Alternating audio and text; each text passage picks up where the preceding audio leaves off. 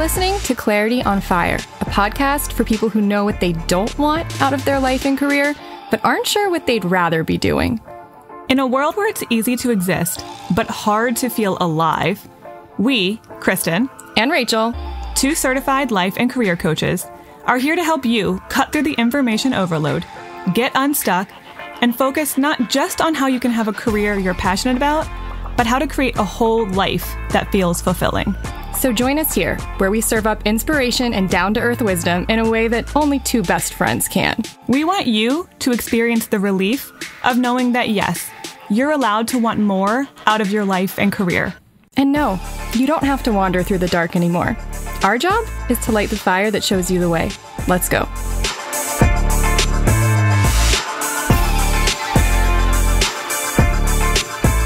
Hello. Hey. We're back with yet another interview with a normal person I really like. Well, as if I would say, this one I'm feeling only half-hearted about. I mean, we like all of our normal people. I wouldn't ask them to come on the podcast unless I really liked them. And I thought they had a good story to tell. Like all of our people, period. I don't know what story exactly you're about to hear because guess what? I haven't had this conversation with her yet. As of the time we're recording this, I'm talking to her tonight. So it will be fun for me and for everyone else who's about to listen to this to discover what we're about to talk about. But I just admire Kayla a lot for how far she's come. And I don't know how much she's going to want to share of her journey and her story, but I just know in general that she has had a lot of difficulties that she's had to work through and overcome. And she has really weathered it with a lot of grace and has turned a corner recently and is feeling so much better and life is working out. But for a long time, gosh, we were having conversations there for a few months where it was just she was like, I don't know, Rachel. I just don't know if anything's ever going to work out. And I'm like, I hear you. And I'm so glad to say that that is no longer the case. So I don't know, maybe take heart in that. Maybe that's what we'll talk about. I mean, that's very relatable. We've all been through phases where you're like, I don't know. I just don't know about this. Get through this one. And then maybe this is going to be the end of me. And then it always ends. Yeah. It's always a phase. So that's reassuring. So we'll get I'm sure you'll get a little bit more into well, now I kind of have to because I brought it up in the intro. So now I have to make sure I talk to her about this, which I'm sure I will. So anyway, here is Kayla's bio. Kayla is a thriver through and through. 5 passion profile quizzes taken over the last 7 years have confirmed this. She's also an INFJ, highly sensitive person, Enneagram type 2, and a Pisces. No wonder we like her. You know what I mean? She's got a lot going on. Yeah, she's got a lot going on. Professionally, she works in human resources, helping people make informed decisions about important aspects of their lives. She spends her very precious free time either with her husband and their little circus of animals. I can relate to that. She really does have a circus of animals. I've been witness to the craziness. Not just dogs, then, I guess. Lots of no, they adopted, they took in a mother cat who had kittens this past summer, and she was single-handedly taking care of this whole brood of little kittens and then getting them adopted. And it was such an ordeal, but she did just successfully adopt out all of the kittens. So that was great. Very good of her. Yeah. She's a little like Snow White with the animals. I love that. Okay, so she's either with her circus animals and her husband or out hiking the Mount Hood Wilderness and Columbia River Gorge. Mm-hmm. She lives in a very beautiful spot of the world with all of her animals, much like Snow White would. Cool. So checks out. And also works in HR, much like Snow White did not. Though honestly, she should go to HR for that. Some guy kissing her when she was absolutely unconscious. She should absolutely go to HR about that. That is a violation, and he should lose his job. I really think so. Oh my God. Okay, well, I hope you enjoy this conversation with Kayla that I haven't had yet, but by the time you're listening to it, it's here. Okay, we'll be back at the end. Hi, Kayla. Hi, Rachel. How exciting is this? I'm really excited. Like I said, I'm excited. I'm anxious and excited. I think that's a very appropriate word that I honestly should be using all of the time in my life, and I'm not. So thank you. Yeah. Okay. So totally understandable to be excited. And I think everyone I ever have a normal person to interview with says that. And then 5 minutes later, they forget that they're being recorded and we're just talking. So I think that that's happening here too already, I'm sure. Yeah. Okay. So I pulled up our notes because this is, and I don't know why, but this is like just where I want to start. Okay. Okay. The very first thing you told me, like, oh, we're just diving in. I'm like, no preface, no prologue. Let's do it. Let's just dive into the deep end, like literally 30 seconds in. What else is there to do, really? Exactly. Literally the first bullet point I have written down in the notes I took from our very first session is my therapist told me that my family trauma definitely impacts the kind of work I've chosen. Ding, ding, ding.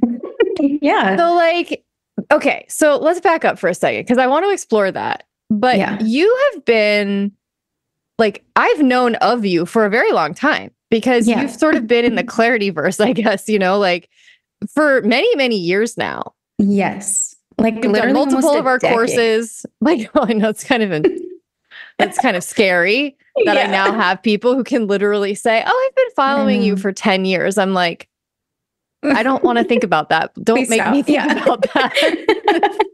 Yeah. Exactly. But you're one of those people. But I find it so interesting that I only like started working with you like one-on-one less than a year ago, like last spring. Yeah. So I want to explore that theme because I think it's so important. And I think a lot of people need to hear it. But I kind of want to go back and talk about like how that theme was maybe playing out over the years up until we met. Like, what was your work life and your career like? Yeah. It's just so funny to think about. Like, of course, that would be one of the first things that I say. Right? Where do I even start with that? I think, well, okay, just to like, let's just dive right on in. I come from divorced parents from when I was like 14, right before high school started, super formative years. And by the time I got to college, I didn't really have like an idea of what I wanted to do, where I wanted to go. And I was working for a local government, and I told somebody about a class I was taking. It was like conflict resolution because I was like, oh yeah, it might be nice to learn how to do things differently than my parents because, they're not exactly having fun. And when I told somebody that, they were like, well, you should check out this mediation program that we have here. And so like, long story short, I looked into it. I started volunteering. I ended up basing like my entire college degree on conflict resolution and communication. And I did that for like 6 years. So I worked as a mediator for that government entity for 6 years. And I learned a lot and I really, really enjoyed it. I loved the people that I worked with. And after 6 years, I was like, okay, I'm done. Like, I don't really need to be doing this anymore and managing people and their conflicts. I was ready for something new. And so that was kind of like, that was in my mid-20s. And then by the time I was like 30, I was sort of starting to try to figure out now, like, what comes next, and kind of job hopped a little while. And the next job I had after that didn't last long. It was like mediation on steroids, honestly. It was so bad. I was having like panic attacks. It was pretty, it was rough. And like, you clearly didn't get out of mediation, right? No, I didn't. It was so different. And the job changed from like what I thought it was going to be. And that was really disappointing. And then COVID hit like while I was looking for jobs. And so I spent the better part of a year looking. And then I got into like this great gig working in human resources, helping like people plan their retirement and benefits. And then I was recruited into the fertility industry, working with surrogates and intended parents. I have like personal experience in the fertility industry. I was an egg donor. And so the agency that I was an egg donor with, they recruited me, and it was a really good opportunity. And I didn't want to pass it up. So I left the job that I liked at Human Resources and started this other job that like was my dream job for like a year. It was everything I'd ever wanted, everything of like a thriver could ever want, like not thinking about it at the end of the day, super, super flexible, rarely worked 40 hours a week, but I was paid like a salaried, 40-hour a week employee. And it was really great. And then it shifted a lot. And essentially, I had to take over all of these responsibilities that I hadn't been properly trained on. It was a little rough for a while. And I quickly learned that, like, that was not for me, but I was still interested in the industry. So I went and found a different job in the industry that I thought would be better because it wasn't quite doing the same thing. And 3 months into that, I was like, oops, I made a terrible choice. And this is kind of like where the therapy piece comes in, because so many of the jobs that I have had, I think almost literally every one of them at this point have had female leaders. And I had come to realize that I just had some pretty gnarly like attachment issues around feminine energy, females in particular. And of course, some of that stems from my relationship with my own mother, and, even going back, like her relationship with her mother, my relationship with my grandmother.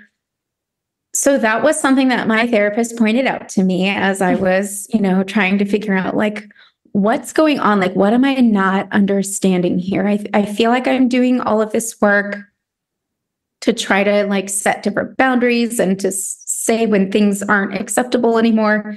And then I keep going back into the same thing. And that was really like an epiphany moment when, she was like, all of those people are like women. And is there a thread in there that like you want to try to unravel a little bit? So, yeah, that's kind of it in a nutshell. I mean, there's so much more to it. I know. It's not I'm just already like maternal. There's also a lot of, father stuff in there, people pleasing, not wanting to disappoint anybody. Being overly responsible, I'm sure, as the always oldest child, Yes, absolutely. Perfectionism. Hardcore perfectionism, like cannot get things wrong. And that thread that your therapist pointed out, I would like to tug on it for a second too. Let's go. I would just love to hear a little more, if you're willing to share, about like, what was the through line? Like, what was the pattern that kept repeating itself with these female authority figures? I think it's challenging because like when I worked in mediation, that the director that I had there, she was incredible. I mean, she felt almost kind of like a surrogate mom to me for a while. And then that shifted like a little bit. She had her own stuff come up. And then at that point, I was just kind of like ready to leave that. But it was like from there on, trying to like, I guess, find that again and not finding it. Just constantly finding the people that like were letting me down, right? The people that were taking advantage of basically like what I was willing to offer of, my skills, my knowledge. And then also like gaslighting me on certain things or telling me that what I was doing wasn't quite good enough, even though I was definitely going above and beyond, absolutely exceeding what was expected. And that was really like the critical piece, but like critical without actually having legitimate ways of doing something differently. Just that kind of like, well, why didn't this thing get done? And it's like, well, I was never told that that was a thing that I needed to get done. Just kind of like them not having their shit together and expecting other people to just pick up the pieces, but never sharing what those pieces were. And then getting pissed off when something fell to the wayside that needed to be done. And expecting you to just guess and mind read. Yeah. And yeah. yeah, that in right there, that's it. You found it, Rachel. It's the guessing, and then literally like the expectation that you should just know, and then like the sheer disappointment in you that you didn't know, and then the like admonishing. Yeah. Yep. And I'm like, oh, of course, this was so familiar to you. Very, very like familiar. All of this was so familiar to you from your parents and their the trauma that they handed down to you. Yeah, absolutely. I mean, the dysfunction you grew up in, where there was a lot of it. We don't have to get into the details necessarily there was a lot of it, but there was quite a lot of dysfunction in your family. And so, of course, you were, as the eldest child of parents who honestly were emotionally less mature than you, I think it's fair to say, right? Like, I think for most of your life, you have seemed to me, from what I have witnessed, to be more mature than your parents. Yeah. I mean, I think that's definitely true. I was the parent for both of my parents from a young age. I mean, like we don't have to go into specifics, but, I'm sure other listeners have the experience of dealing with not only like emotionally immature parents, but also parents who might have like addiction issues, and how much more that adds onto it. Oh like my the God. caregiving that you're having to do for them, that you're also having to give to yourself because they can't. And your siblings because they can't. Yeah, right. Exactly. Yeah, for sure. It's you were a parentified child from a very young age. Yes. And so, of course, you were a mind reader. You had to become, you had to be able to understand what these people needed, not only for their sake, but for your own, like to keep yourself surviving. And so it's like, absolutely. Of course, like this is the point that I keep trying to like drill home is to people. And I hope they're getting it by now, is like, if you don't understand your own patterns to some degree, like that familial pattern, like the childhood pattern, you're at such a disadvantage because you can't see how much you are replaying it in every area of your life. And I'm going to go on a slight tangent right now, Kayla. It's not a tangent. It's actually directly related, but I'm going to rant for a second, which is that next month we're going to have another episode, a deep dive into attachment theory. And one of my biggest issues with how psychologists and therapists talk about attachment theory is that they talk about it being specifically about romantic relationships.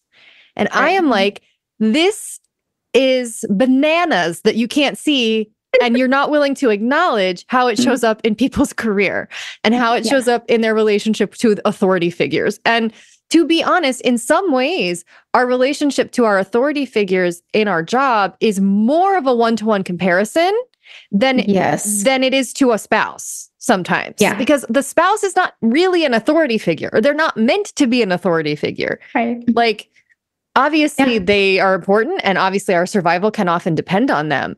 But I feel like the childhood stuff can for some people get brought out way more intensely at work because of the nature of the relationship. Like there is a power dynamic like a big power difference in a way that exists exactly the same in childhood. I'm relying on this person for my survival. Yeah. And so, of course, we then end up repeating a lot of those childhood patterns with these people.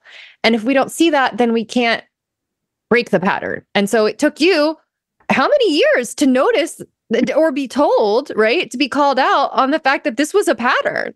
Yeah. I mean, literally almost a decade. Like I've been working with my therapist for almost a decade. I found clarity on fire almost a decade ago. Like it's true. What's really interesting too is that I didn't have that epiphany came not just from like my therapist, but around that same time, I listened to the episode that you and Kristen have about attachment styles at work, and my brain exploded. I was like, holy shit, this is one of the missing links that I've had. Like, this is so vital.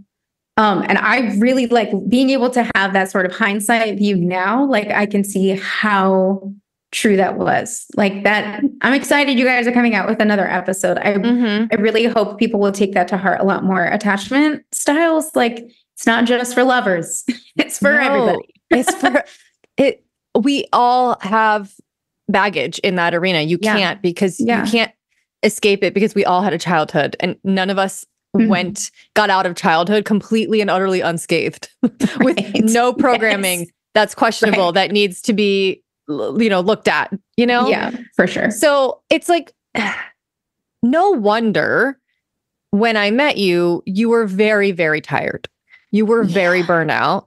Yeah. I think you were just sort of at your wit's end because you were in a job that was very toxic in a lot of ways. Yeah. And also you had just been running this program like over and over again with at different jobs. And some of the jobs were better and some of them were more toxic, but a lot of the same themes were continuing to show up at work over and over again, which is again why I'm like, we have to do this deeper work and we have to ask these deeper questions about what are my underlying patterns? What are my underlying fears and beliefs and programming? Because if not, I'm going to wonder, what's wrong? Why don't I like mediation anymore? Like, do I need to go back to school? Like, you're going to ask questions like that. Yeah, for sure. And you might literally spend tens of thousands of dollars to get an MBA thinking, well, this will reinvigorate my career, when really what you needed was to like heal your mommy and daddy trauma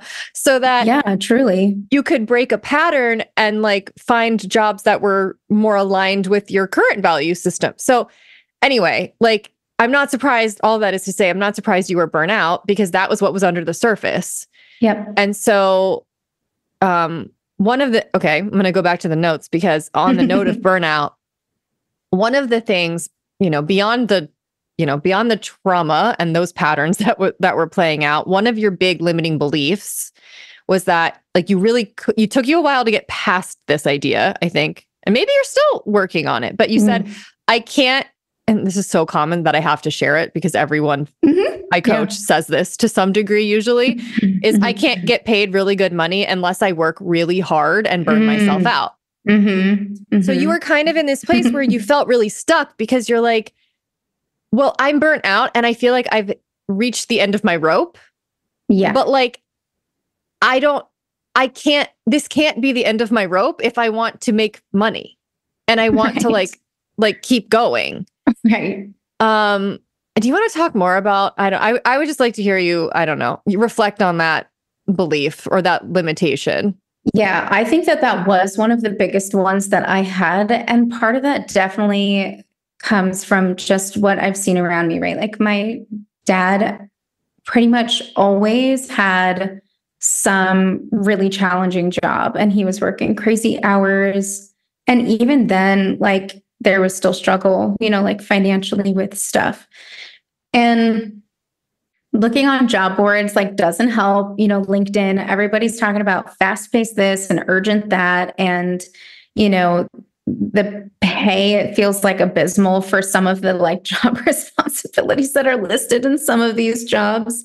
And I think part of it too is that, some of the jobs that I've had have demanded a lot, but have paid very poorly. Yeah. And part of that is because there's not, there wasn't at the time and still isn't for some of the industries like pay equity stuff done and, studies on that, or pay transparency was like not a thing. So there were times where I felt like I was working so hard and I was like, what the hell do I even have to show for this? Like, I'm not even making that much money. And now the thought of like, so, okay, I'm making X amount right now, working my ass off.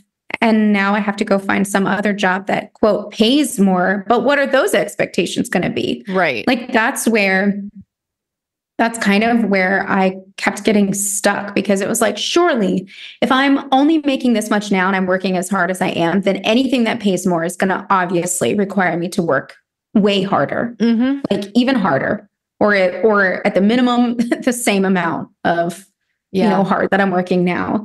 That was a really hard one for me to get past. I mean, I think that's not that I'm completely over that. I think that one definitely needs like more massaging, I think, but I do feel like I'm in a much better place now because you and I talked about it quite a bit. And, you essentially just challenged me like, well, how is that actually true? Like, where's the proof that that actually is true? And the reality is, I don't have any proof because I haven't worked in a higher, until this point, or until recently, I hadn't worked in a higher paying job that didn't require, crazy amounts of stress, crazy amounts of work, constantly working overtime or over, full time.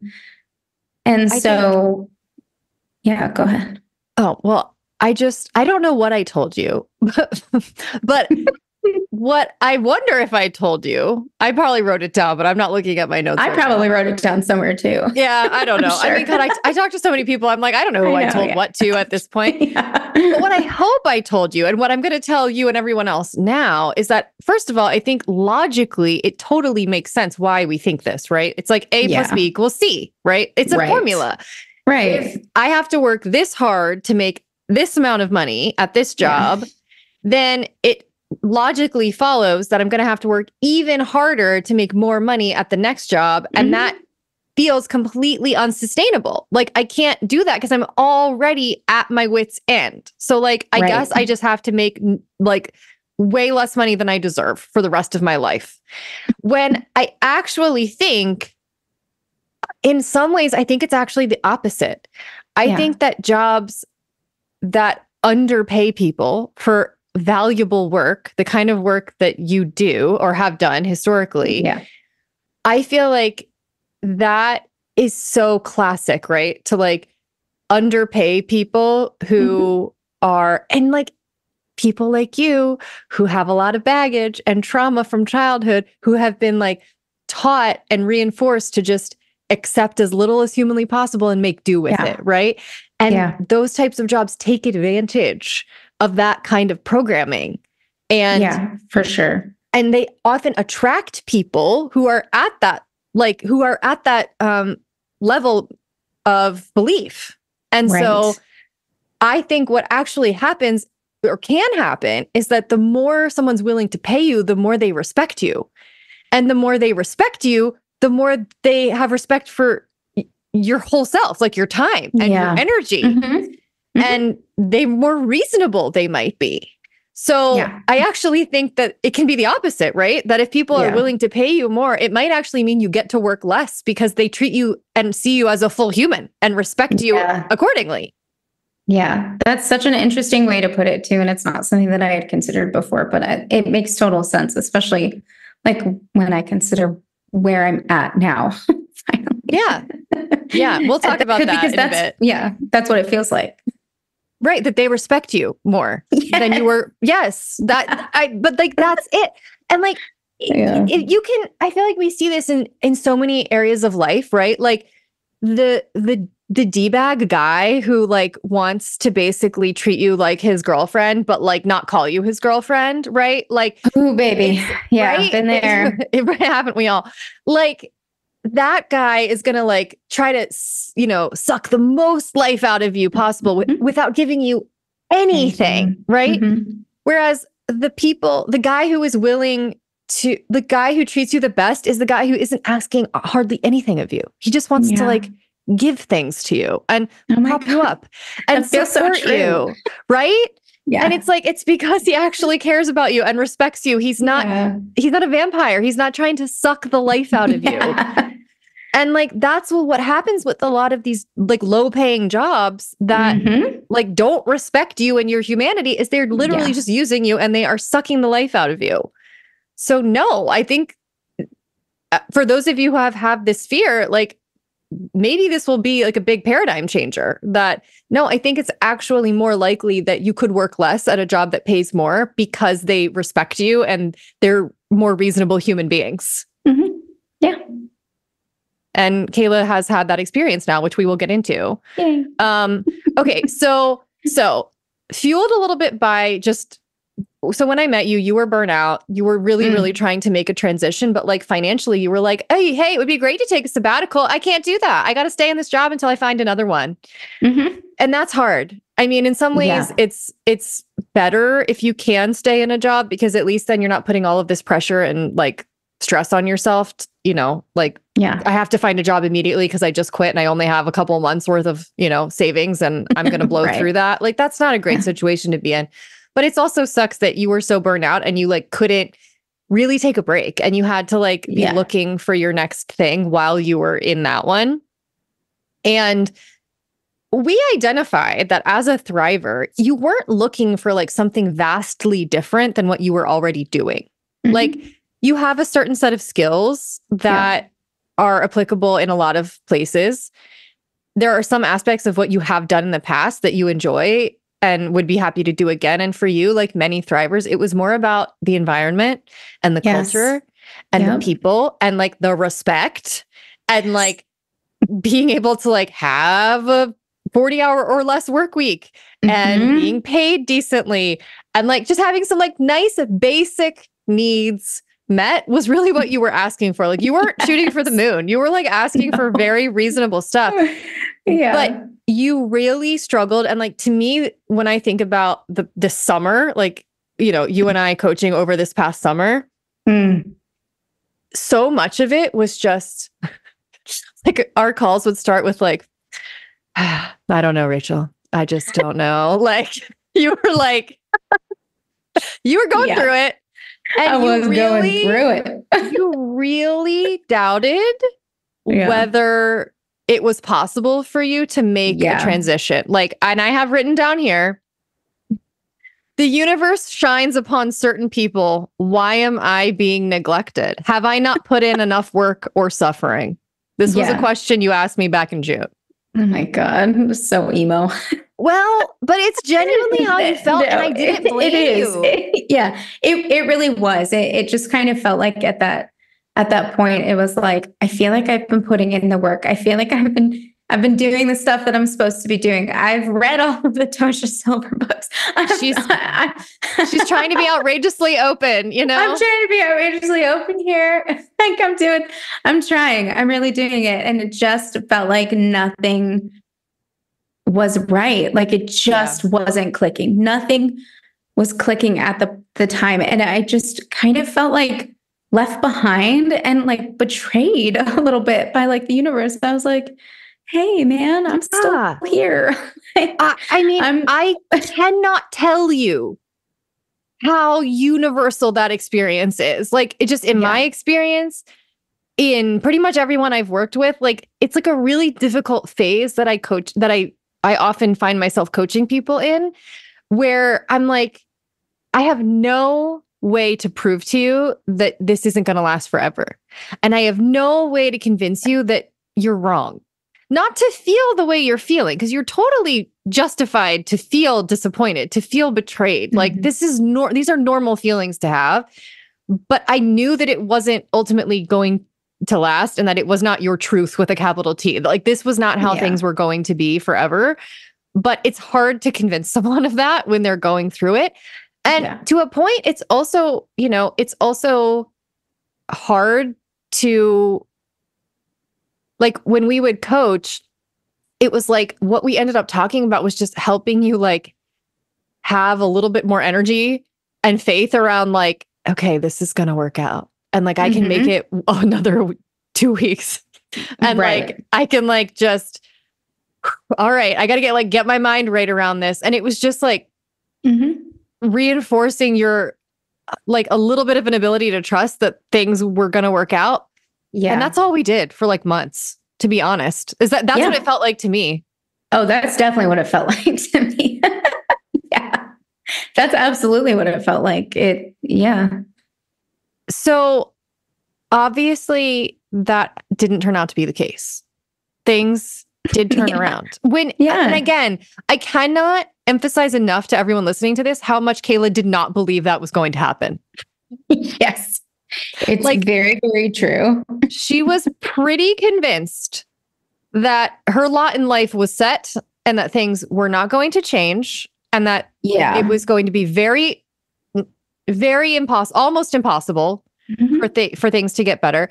And I feel like this is what happens when we're in a bit of a depressive state, is that getting what we ask for, even if what we're asking for is just completely reasonable. And there was nothing on your list that was unreasonable. Like, in the slightest, right? Like you're asking for something that's just like totally doable in the grand scheme of things. Yeah. But when you're feeling really dejected, that can start to feel like winning the lottery. Literally, just like getting something reasonable can start to feel like a miraculous happenstance. That's very true. That's right? such a good way to put it. I had not thought about it that way, but that is very true. Right? Like it literally felt like it would be a miracle of divine proportions for things to turn around for you. Yeah, it did. And it made me super thankful that I was not a fortune teller and didn't know how long I would have to stay in that job before getting into a new one. If I had known ahead of time, I probably just would have like put in the towel, crawled under a rock and stayed there. That's it. Game over. Kayla's out. Goodbye. I think about that all the time in relation to my singledom. Oof, yeah.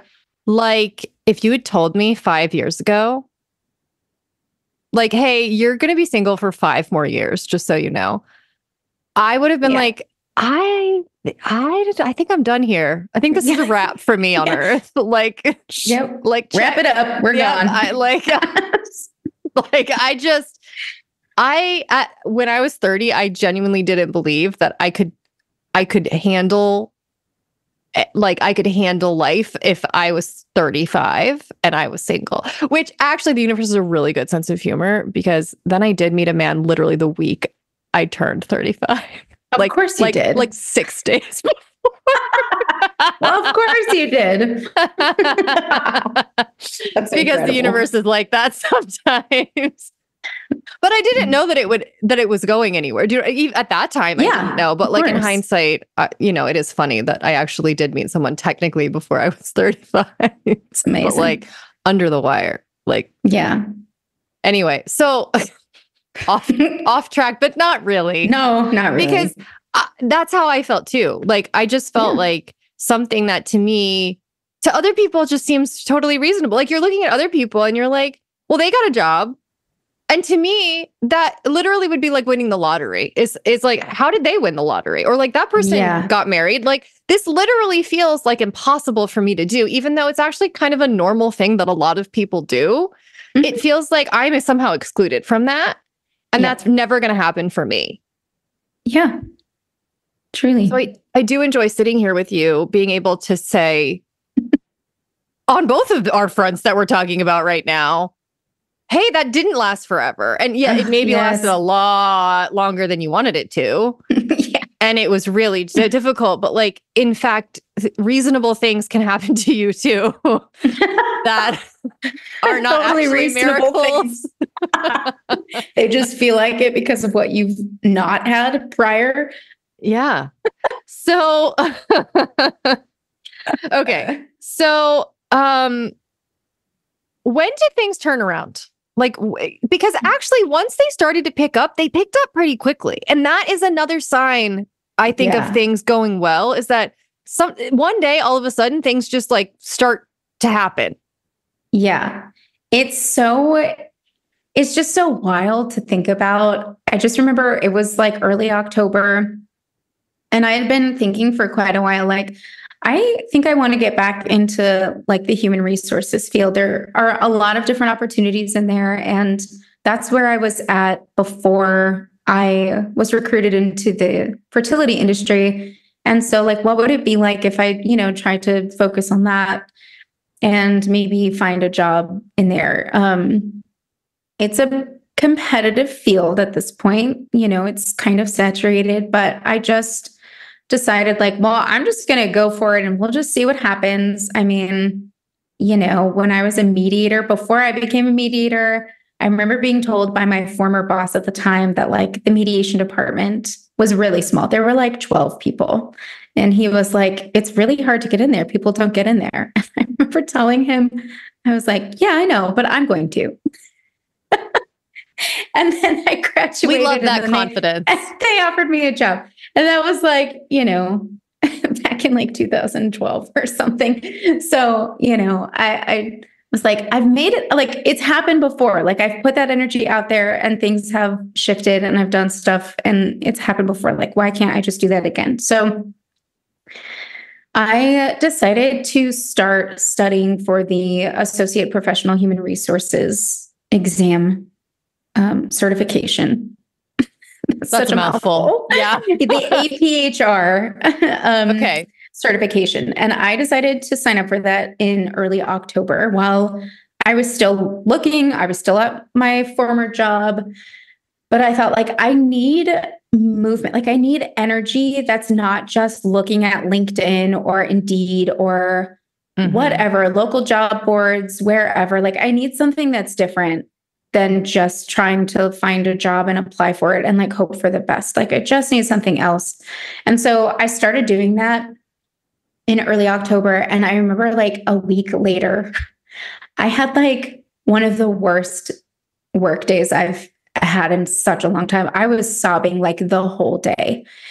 And I was dealing with really, really difficult clients. And I remember I just had a moment in the middle of the day and I just like stopped and I took a breath and I was like, this is unacceptable. And I am done here. I am no longer working here. And I remember saying like, okay, universe, I don't know what that looks like, but you're going to do it. Like you have to figure it out because I'm telling you now, I'm done. I can't, I'm not going to keep doing this. This is the most unacceptable way of being treated. I'm not doing it. I'm absolutely done. And I wrote the little note. I put it in my little box, like Tosha Silver says. She's doing her homework. Doing my homework. And I remember telling my husband, Tony, too. I was like, I'm done. Like, I'm just done. I can't keep doing this. I literally don't know what that looks like, but I'm telling you too, like, I'm just done. Yes. And that doesn't mean I'm quitting right now, but like, I'm done. I literally didn't know what it meant. I just knew that like your soul knew this is over. Yes. It was literally like on a very spiritual level for me, like in my core, in my bones, like in the marrow of my being. It was like, this is it. We're done.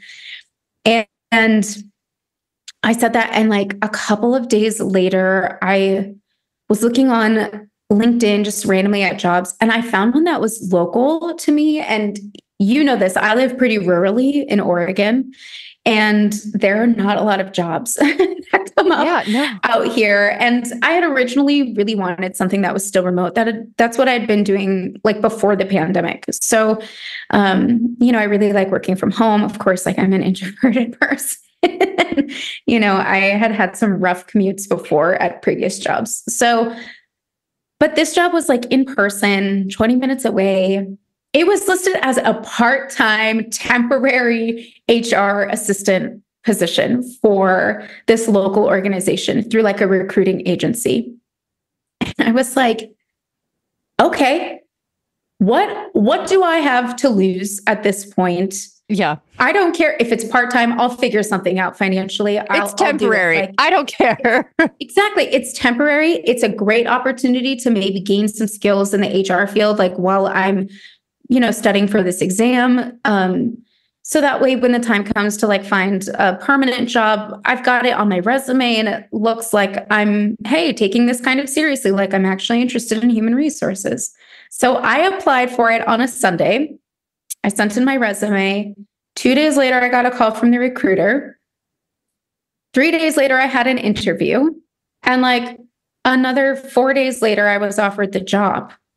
And it was just so wild how fast it turned around. And then they needed somebody to start like as soon as possible. And so I gave like a 2-week notice at my job. And then by late November, I was working at this new place. It's a great organization.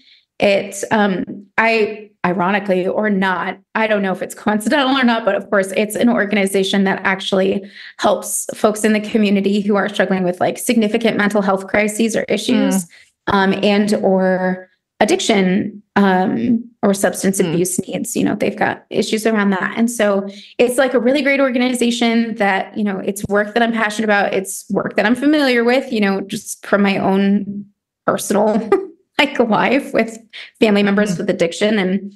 And the nice thing was I was going to be working like in the human resources side. So not client facing, but like internal clients, with like employees.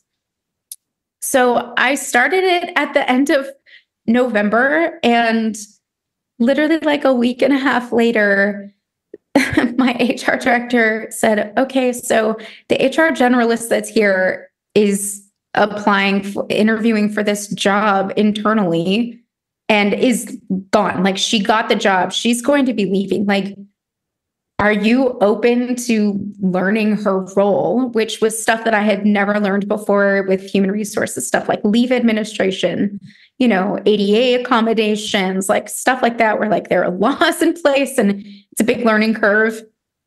But I was like, I mean, sure, like, why not? Right? I'm here. I've got lots of support. So I started doing that. And then they opened up the HR generalist job to the public because they're required to as a government entity. And I was not sure if I wanted to apply for it. I was kind of scared. It felt outside of my comfort zone a little bit because of the sort of like, I'm still like a recovering perfectionist. And the idea of getting something wrong about something big that also has laws behind it feels scary for me. But I decided to apply for it anyways, because that was true with the fertility industry, and I managed that just fine. And then you also managed to raise your parents and yourself and your siblings. So I think touche. So I think you managed. I think you can do this job. Yeah, that's fair. I guess that's fair. I don't know. Just saying. So funny. Yeah. Okay. I'll take that. Thank you. Okay. So I interviewed for it at the end of December. So I had been in the temp position for 1 month, and I interviewed for it end of December. And then like a few days later, like, okay, great. You've got the job.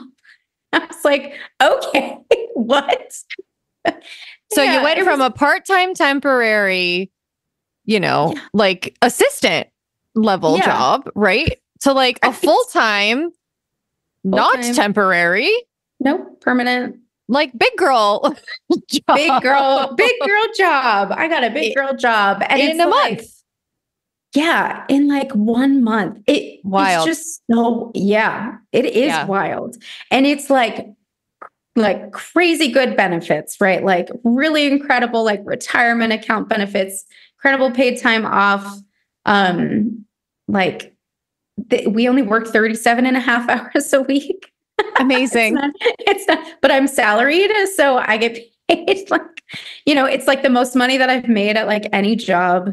Really good, like dental health benefits that like my husband gets to be on now. That's great.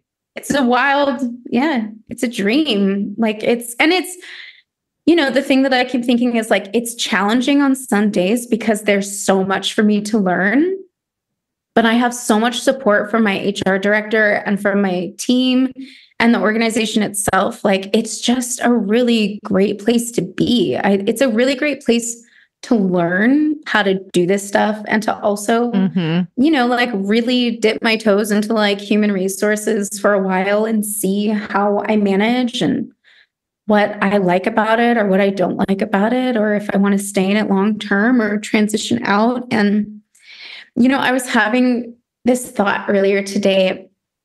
I remember, I think during one of our sessions, I had mentioned something about like feeling so deflated at the fact that this dream job that I had originally had in the fertility industry ended up becoming like a nightmare. And like, how does that happen? Like, when you get something that's supposed to be your dream, like, isn't it supposed to stay that way? And I just like had this kind of like miniature epiphany today that was like, of course not. Like nothing, even like the best things that happen to us don't necessarily last forever, right? Like good people that come into our lives, beloved animals. I mean, jobs, like nothing. Everything is temporary. Everything is temporary. And that's something that I'm still having to learn how to accept, because I've kind of just always had this mindset that like, once you have a goal and you get there, like, that's it. You've done it. Yeah. Check that off your list. You're good forever. And it's like, okay. And now what? And then what happens if it doesn't work out?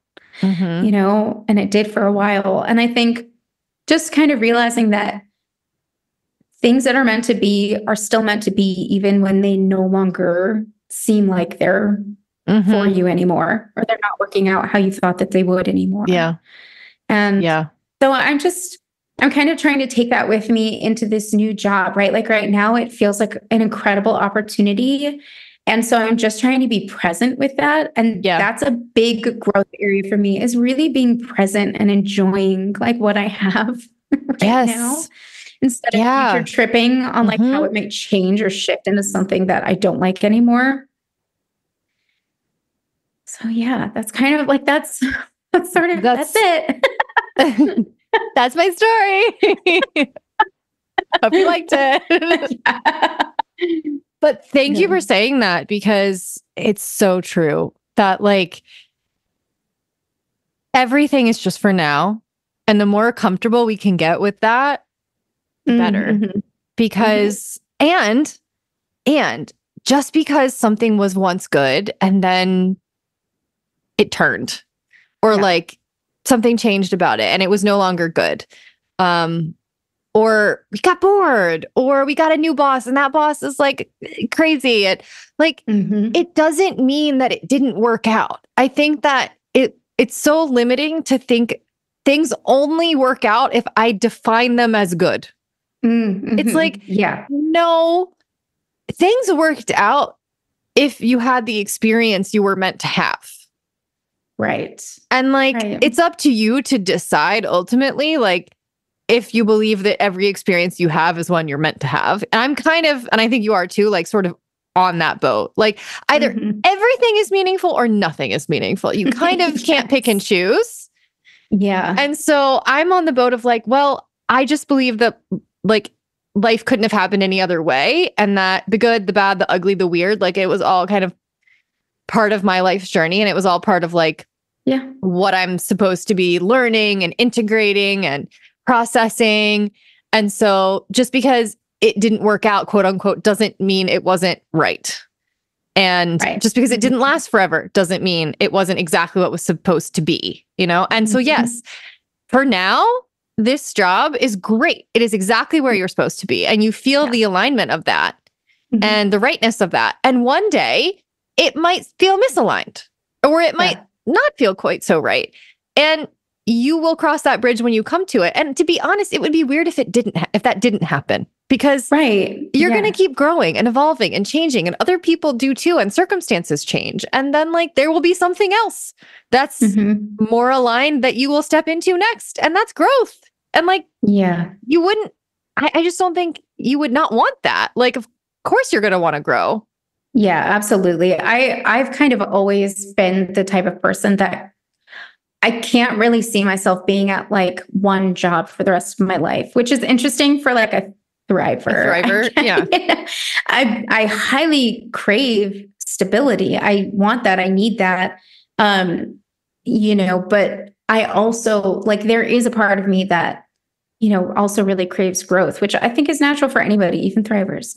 We can still grow, we can still change and want to do scary things that feels outside of our comfort zone. And I think that's kind of where I'm at. It's like, I don't expect this job to be forever. This is a government agency. Like, who knows? It might get shut down. Like 10 years. You just don't know.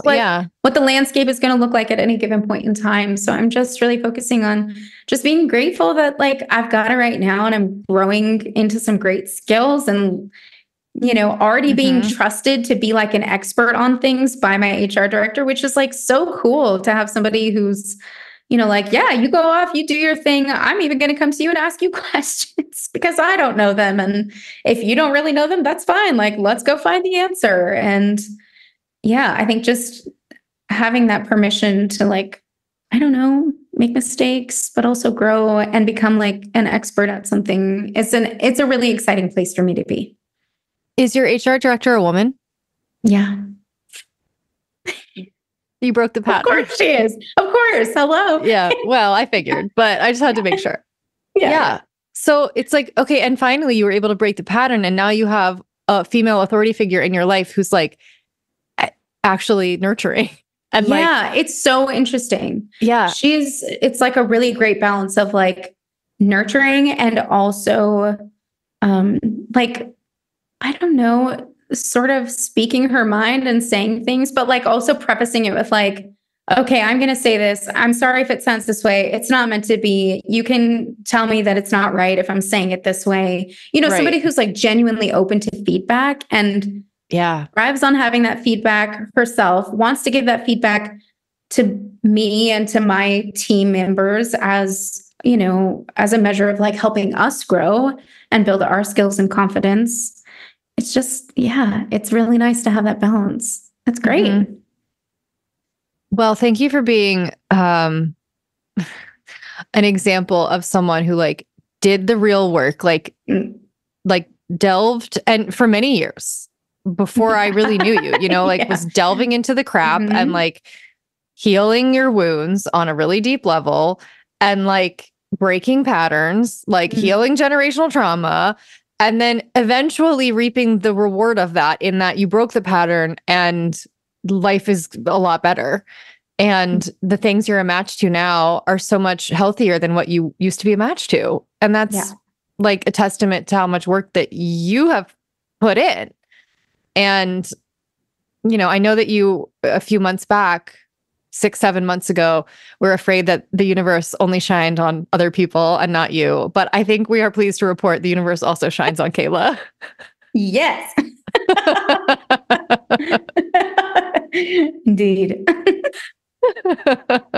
Okay, well, I think that is a great place to put a bow on this conversation. I've loved every minute of this. Like, I think this was so important, this whole conversation. I think it was important for everyone listening, but I think it was most important for you and me. Yes. So like have that, I don't know, to reflect on your journey and how far you've come. And then just the fact that other people get to benefit from this conversation is just like the cherry on top. Yeah. So thank you for being so open and willing to talk about like the good and the bad and the ugly and the weird of your journey. Because I think it's really probably helped and normalized a lot of these similar experiences that we don't often hear out loud for other people too. Yeah. Thank you. No, it's my pleasure. I love it. All right. Well, you obviously, I would love to hear, and I'm sure you would too, Kayla, from anyone who resonated with this. So like, I hope that, people will leave a comment, and if they do, I'll make sure you see it so that you can be kept in the loop of people who are resonating with you. Yeah. So thank you again for being here. Thank you, Rachel. All right. I'll talk to you later. Okay. Bye. Bye. Okay. Well, I hope you guys enjoyed that conversation with Kayla. I'm sure there was a lot of good stuff in it. Again, I haven't had it as of the time we're recording this outro. I don't typically do that, but this is just how it worked out. We're getting ahead of ourselves. Yeah, it just happened this time. I'm sure she would love to hear your feedback. So if you relate, please leave a comment. Like, you can go to the link in the show notes and go to where this lives on our site and leave a comment. Or you can just go to clarityonfire.com and go to the podcast tab. And this will be the most recent episode if you're listening to it when it came out. And, Kristen, are you excited about the Super Bowl this weekend? And really, there's only one reason I'm asking you this. This is not a question that you would usually ask me on any given year. Absolutely not. Because normally we don't even really know when the Super Bowl is. The last time I cared about the Super Bowl was when Destiny's Child performed. That was a good halftime performance. Yeah. But this time, you better believe. Will I watch the actual Super Bowl? Of course not. Well, I think I will, because I want to. It's Taylor Swift's Super Bowl. That's true. She's going to be all if she's there. Fingers crossed that she makes it back from Tokyo. I feel like she will. She's just that kind of girl, And I think she'll be there for her man. Absolutely. You have to do it. The world is watching. The world is waiting and watching. I might piss off Joseph by wearing my Eras Tour outfit And like not telling him that I'm going to do it. And then just putting it on. And then he's going to be like, what the hell have you done? And I'm like, this is Taylor Swift. Laugh at you.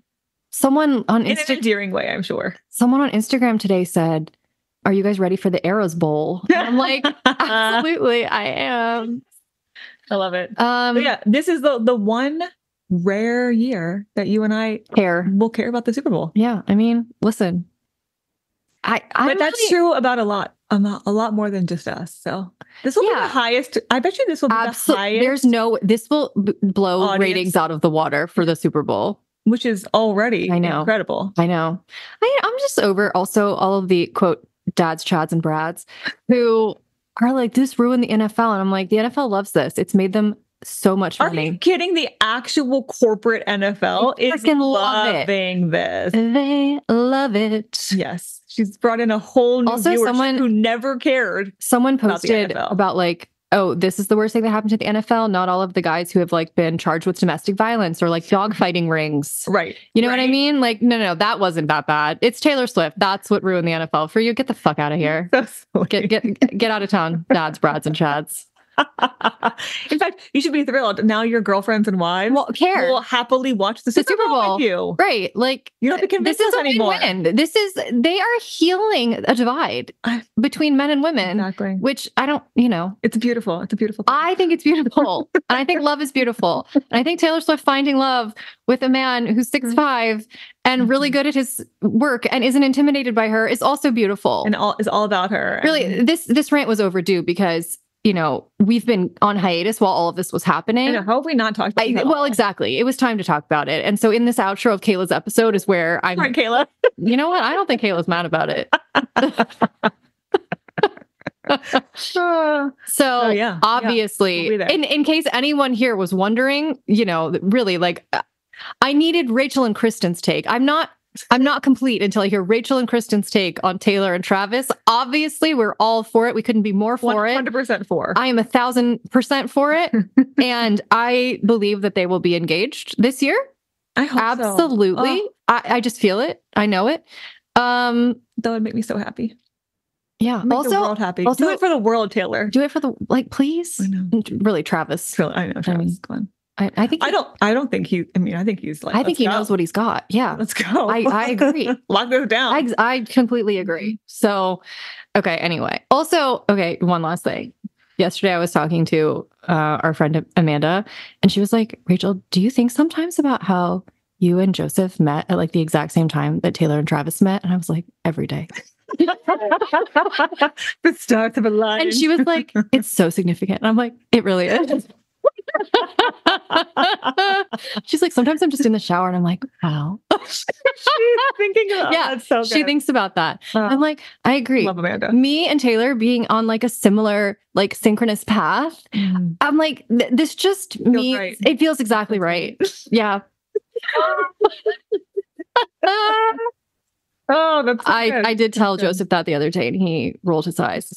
He was like, well, then, like, what if they break up, though? What is that going to... And I'm like, that's not relevant to you. He was like, but then what if things go really well for them? And I'm like, that is relevant to you. He was like, oh, my God. We can pick and choose. Why not? So good. Okay. Well, sorry, Kayla, but also not sorry because we had to talk about it at some point. It was time. Past time. Okay. So with that, we will all be watching the Super Bowl. Happy Arrows Bowl. Avidly this weekend. And we'll be back next week with a side chat. Yeah, a new side chat. All right. See you then. Bye.